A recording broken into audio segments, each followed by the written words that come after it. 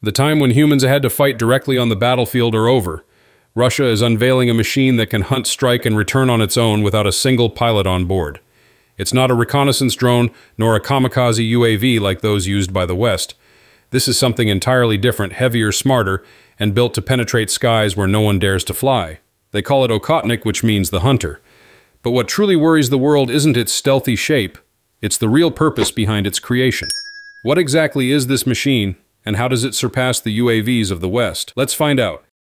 Over the past 2 decades, the military world has witnessed an almost default doctrine of unmanned warfare, one shaped by the West, built on 3 principles: slow, cheap, and overwhelming in numbers. Just look at what's happened.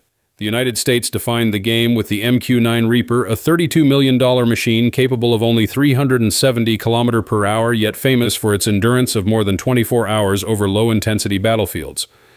It carries 1.7 tons of Hellfire missiles and precision bombs for prolonged strikes. Similarly, China flooded the export market with the Wing Lung 2, a low-cost Reaper clone priced between $2 to $3 million, with a top speed of about 370 km/h and a payload of just 480 kilograms. Dozens of nations across Africa and the Middle East have used them effectively to hunt insurgents with Chinese-guided bombs. Israel, meanwhile, follows a completely different philosophy. Instead of massive hunters, it dominates through swarms of smaller machines such as the Heron for reconnaissance, and most famously the Harop, a loitering munition only 3 meters long that dives onto its target at 185 km/h, detonating with a 23 kilograms warhead.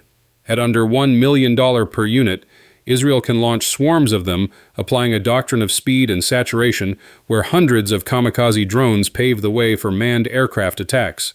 That's their strategy, using quantity and patience to overwhelm weaker opponents.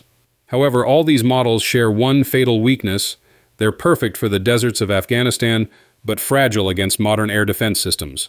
The Reaper is a slow-moving target for radar-guided missiles. It's utterly unsuitable for skies protected by Patriot batteries or 5th-generation fighters. In other words, they're useless in a great power conflict. And that's where Russia, a nation long lagging behind in proven battlefield UAV operations, decided to take a bold leap no one expected. Moscow didn't bother copying the Reaper. It didn't go for the cheap route. Instead, it unveiled the Sukhoi S-70 Okhotnik-B, simply known as the Hunter. This is an autonomous strike aircraft designed to directly face the best of what the West has. The Okhotnik-B is a monster, a 20-meter flying wing stealth design with a maximum takeoff weight of nearly 20 tons. It's less like a drone and more like a robotic bomber. Powered by an AL-31F turbofan engine, it can reach almost 1,000 km/h, placing it in the same class as China's Sharp Sword heavy UAV. Its range exceeds 6,000 kilometers, allowing deep penetration into contested airspace. But the real mystery and drama lies in Russia's new doctrine. The Okhotnik-B is designed as a loyal wingman flying alongside the Su-57 stealth fighter.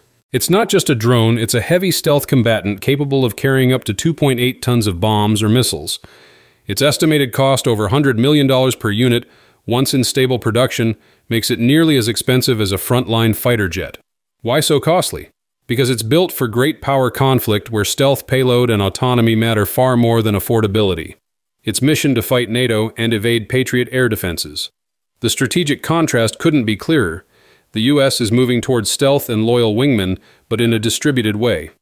The Boeing MQ-28 Ghostbat, with 11.7 mm wingspan, 1.5-ton payload under $20 million, is designed to fly in swarms alongside the F-35 and can be expendable if necessary.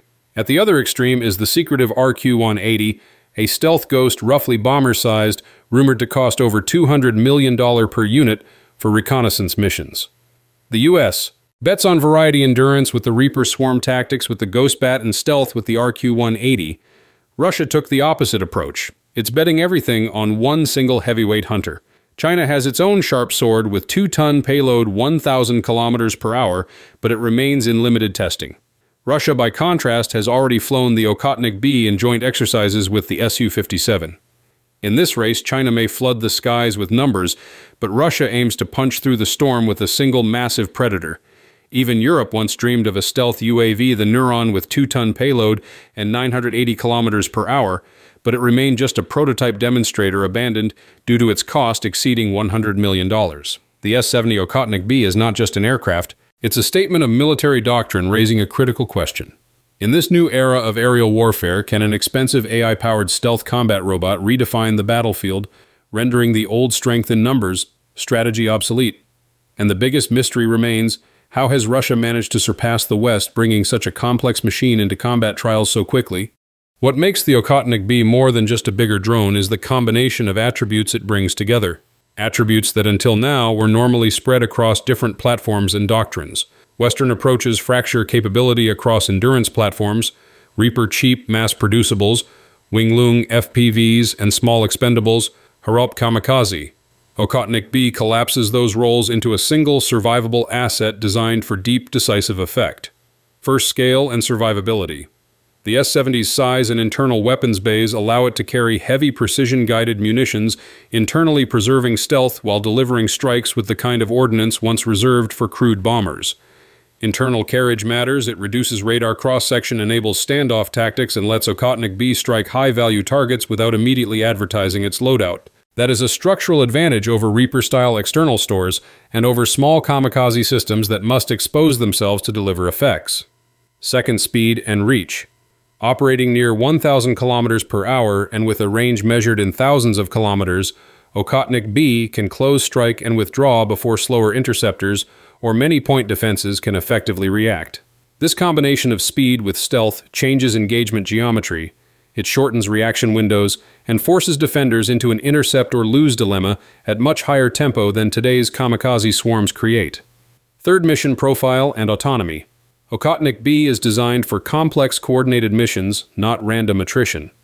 As a loyal wingman, it can act as sensor decoy jamming node or strike platform in coordinated packages with Su-57s. Its autonomy is oriented toward mission execution under contested comms and electronic warfare. It must make tactical choices, reroute, and complete strikes even when linked to a human is degraded. That degree of autonomy applied in a heavy survivable airframe is qualitatively different from the limited semi-autonomy of many current UAVs. Fourth, cost profile and strategic intent. Yes, each unit is expensive, but that cost buys a reusable strategic capability, a platform intended for mission sets that change the theater, not for daily policing. Where swarm doctrine accepts loss as attrition, Okhotnik-B's doctrine conserves assets to execute single war-shaping blows, destroying a radar network, knocking out AWACS, or crippling a sortie base. Economically, it swaps quantity for a single high-value multiplier. Finally, operational implications. Defenders face a different calculus. Layered intercepts designed for many cheap threats are ill-suited to a few fast, stealthy, and mission-flexible hunters. Countermeasures must move from pure shoot-down metrics to integrated detection-resilient networks, decoy strategies, and active denial of standoff launch points, and expensive complex response. In short, the Okhotnik-B is not a tweak on existing concepts. It is a conceptual shift. It asks commanders to consider fewer but smarter and survivable assets that can surgically alter the battlespace. Whether that gamble pays off depends not only on technology, but on production capacity, tactics, and how quickly adversaries adapt. But as a proof of doctrine, the S-70 forces a rethink in a future where drones are ubiquitous.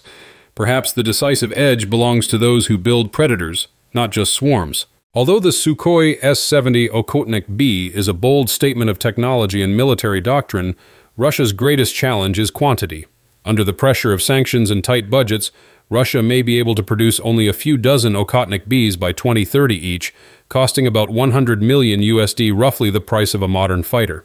Compare that with the more than 300 operational Reapers the U.S. fields, the hundreds of Winglungs China exports, or the thousands of drones Israel produces.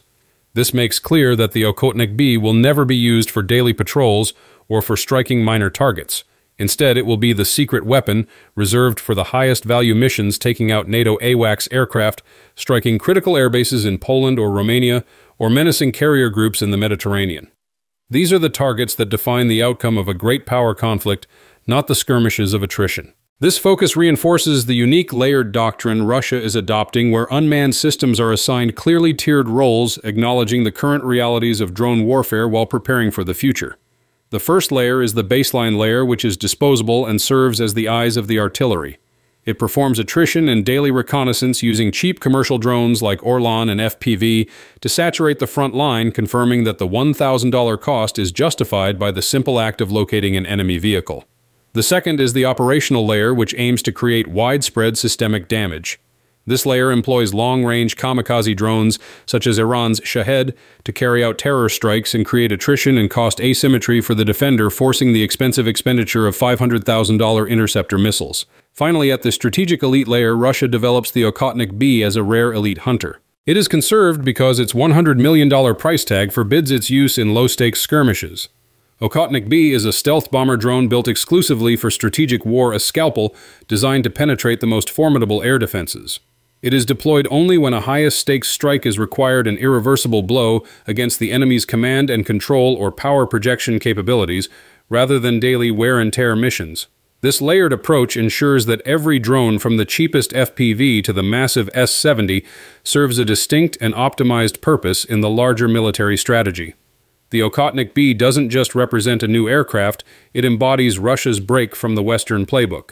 While the US and its allies have perfected drone warfare through endurance, quantity, and cost efficiency, Moscow is rewriting the rules with destructive precision. The S-70 is conceived not as a disposable weapon, but as a strategic assassin, a scalpel reserved for the most decisive missions, blinding NATO's radar network, striking AWACS aircraft, and threatening high-value airbases across Europe.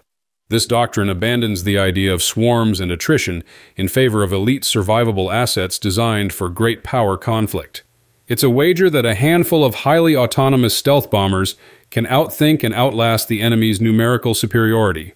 The West sees this as both impressive and alarming, a sign that Russia may be building not more drones, but smarter predators. That raises the final question for the future of air combat.